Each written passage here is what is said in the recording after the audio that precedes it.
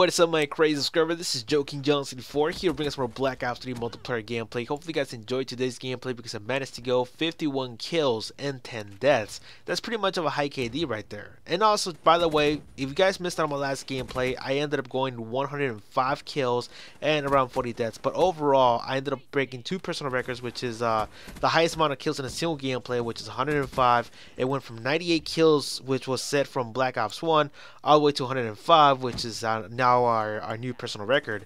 And that was a good feat. That was a great achievement because I never done that before. And also I got 100 kills for the first time ever in a single gameplay in Call of Duty. So overall, it was a good gameplay and everything. And one thing that I want to bring from that gameplay is this weapon right here that you see on your screen, the HVK. The reason why is because in that same gameplay where I went to 105 kills, I used the HVK in the second half, and it was a total beast.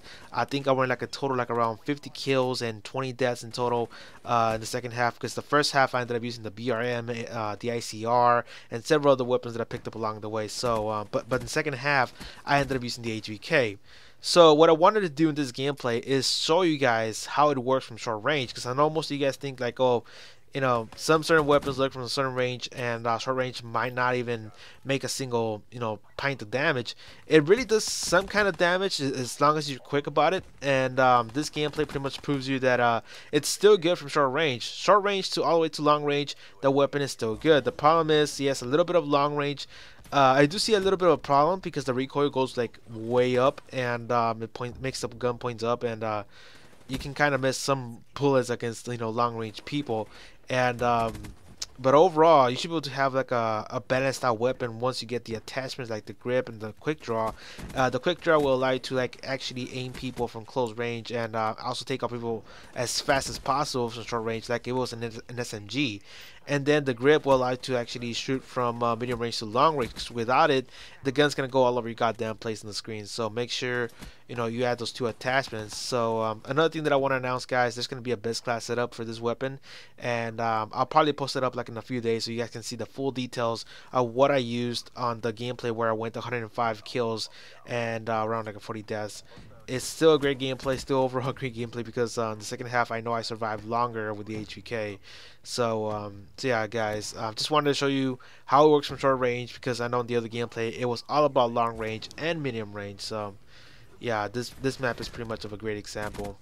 So as I said, guys, I don't want to talk about the HVK. Use it, lose it. What do you guys think about this weapon? Is it good or not? Because I know most of you guys use several different weapons like the Man of War and the 4-round burst M8. It's just that I believe the HVK does have potential. Let's just hope, let's just really hope that David Von der Haar does not nerf this fucking weapon, because in the first day of this game, the HVK wasn't doing crap for me, and it was a total beast back in the Black Ops 3 beta. And you know, I wish it was gonna be like that like for the rest of the time, but at the end they ended up nerfing this gun on day one, and that kind of sucked because it kind of eliminated a great weapon, and also it was an all-around weapon that kind of felt like an SMG, but it gives you guys a little bit more range at the same time. So the HVK was sadly nerfed after, you know, after the beta. But overall, it's still doing good for me. Seeing that I just went 105 kills and also 51 kills and 10 deaths in a single gameplay, pretty much shows you that you can pretty much survive with this weapon most of the time. So, and by the way, here's an example from long range. As you can see, the weapon sometimes just really rattles, and you just can't aim from long range. You just really can't get those bullets like there 100% of the time, even with foregrip. So make sure you're patient from long range, but from medium range and short range, make sure you act quick, because if you don't act quick, this weapon will not react how you wanted it to react, because sometimes it goes bipolar mode. It doesn't make the damage that you want it to make, and it's all over the goddamn place, you know, sometimes. But if you're patient enough, this weapon will work for you perfectly. And if you're using SMGs right now, this weapon can be one way you can convert from SMGs to assault rifles, because that's how I did it. That's how I went slowly from SMGs to assault rifles. I mostly used the Vesper and the VMP.